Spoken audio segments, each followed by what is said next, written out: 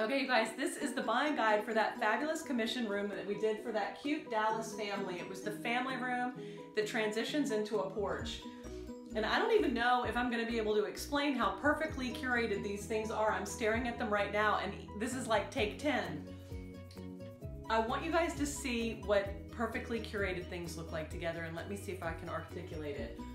The family came with this amazing light fixture. It's in the kitchen, and the kitchen looks into the family room. I wanted to make sure that we found a sectional sofa because of the layout of the room that was not only perfect for children, but really began to echo the architecture of the house and some of their existing pieces.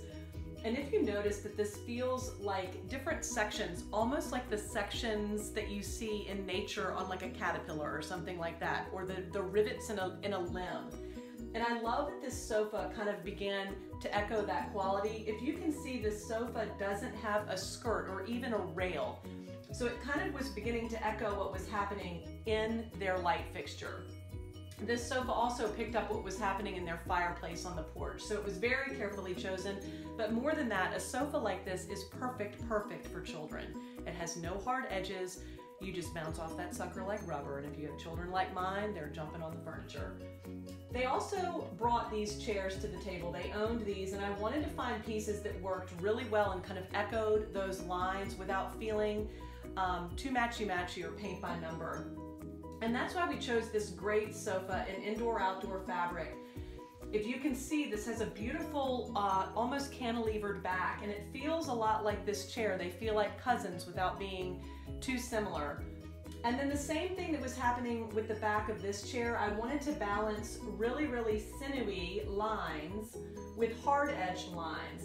And even with this chair, which is sort of a twist on an egg chair, we brought in some really hard angles on that piece so that it began to echo back what was happening with some of the geometry of the room.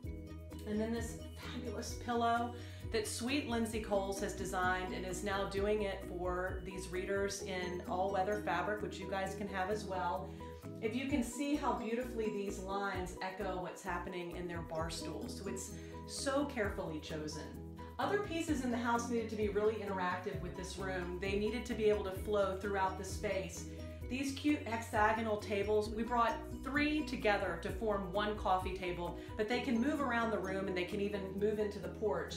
And the same is true of these wooden stools that can be both seating and a place to put your drink. And then we had a blast with these accessories. We wanted to make sure that outdoors we had some really interesting vessels and ice holders to have drinks if you're having a Super Bowl party or something like that.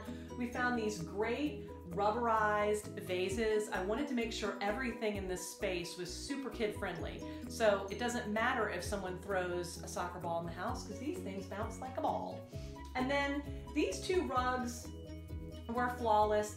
I wanted to show one high option and one low, but the main thing that I wanted to do was have something that had enough presence, enough visual interest to be able to balance this great piece of art that I love so much. So these all have a great dialogue, and just buy what your budget will allow. And then everything else was just books and the very few accessories that we wanted to pull together to make sure that the space felt polished without being cluttered. We even have this great little tic-tac-toe board that is completely kid-proof. So I hope you guys enjoy recreating this space in your own house. We had a blast, Sweet Ewings in Dallas. And please don't forget to follow us on Instagram, Flawless Design for All.